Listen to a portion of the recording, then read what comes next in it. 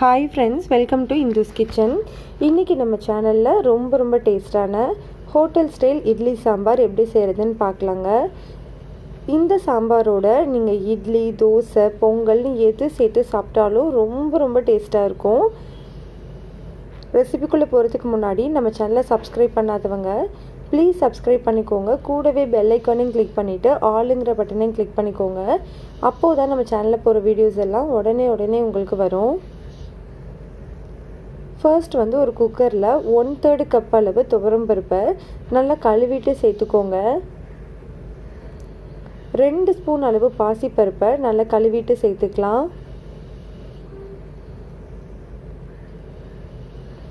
1 பெரிய வெங்காயத்தை ரஃபாக கட் பண்ணிட்டு சேர்த்துக்கலாம். சப்போஸ் நீங்கள் சின்ன வெங்காயம் சேர்க்குறீங்க அப்படின்னா ஒரு 10 சின்ன வெங்காயத்தை நல்லா தோல் உரிச்சிட்டு அதை முழுசாகவே சேர்த்துக்கோங்க. டேஸ்ட் ரொம்ப நல்லாயிருக்கும்.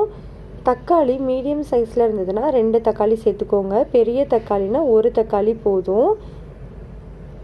1 பூண்டு பல் சேர்த்துக்கலாம். 1 பச்சை மிளகாயை இடையில கீறிட்டு சேர்த்துக்கலாம்.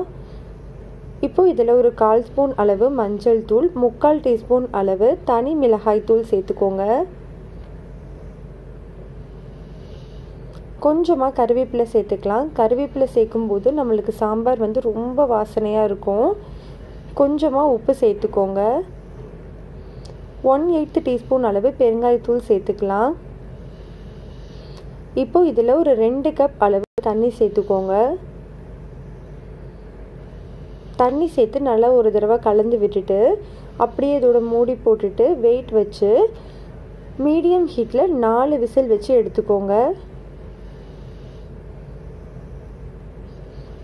4 விசிலுக்கு அப்புறமா ப்ரெஷர் தன்னால் இறங்கிடுச்சு. இப்போது நம்ம ஓப்பன் பண்ணி பார்க்கும்போது பாருங்கள், நம்மளுக்கு இந்த தக்காளி, பருப்பு, வெங்காயம் எல்லாமே நல்லா வெந்திருக்கு.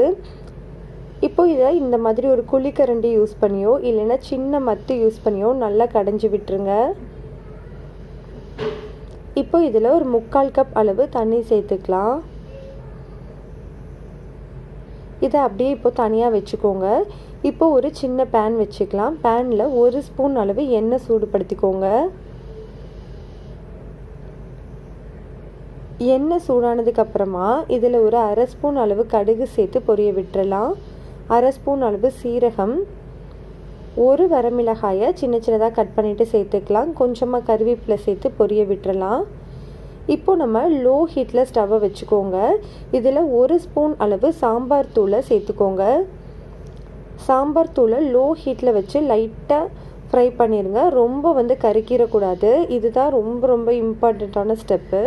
இதை அப்படியே எடுத்துகிட்டு போய் நம்ம சாம்பாரில் சேர்த்துடலாம்.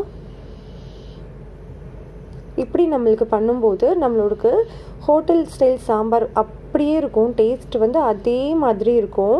இப்போ இந்த அளவுக்கு புளியை நல்லா தண்ணியில் கரைச்சிட்டு இதில் சேர்த்துக்கலாம். புளி அந்த காட்டினதுக்கு மேலே சேர்க்காதீங்க, ரொம்ப புளிப்பாக இருக்கும். கொஞ்சமாக சேர்த்துட்டு இதை நல்லா கொதிக்க வச்சிடலாம்.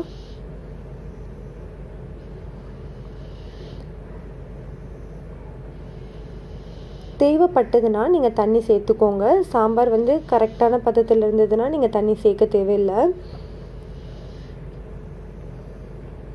இப்போ பாருங்கள், இது நல்லா கொதிச்சிட்ருக்கு பாருங்கள். கொதிச்சதுக்கப்புறமா கொஞ்சமாக கொத்தமல்லி இலைகளை சின்னதாக கட் பண்ணிவிட்டு இதில் சேர்த்துட்டு ஒரு கிளறிட்டு ஸ்விட்ச் ஆஃப் பண்ணிடலாம். அவ்வளோதாங்க, நம்மளுக்கு ரொம்ப சூப்பரான டேஸ்டான ஹோட்டல் ஸ்டைல் சாம்பார் ரெடி ஆயிடுச்சுங்க. அந்த தாளிப்பு தாங்க இதோட மெயினான ப்ளஸ் பாயிண்ட்டே. அது நீங்கள் சேர்க்கும்போது ரொம்ப சூப்பராக இருக்கும் சாம்பார். கண்டிப்பாக இதை நீங்கள் ட்ரை பண்ணி பாருங்கள்.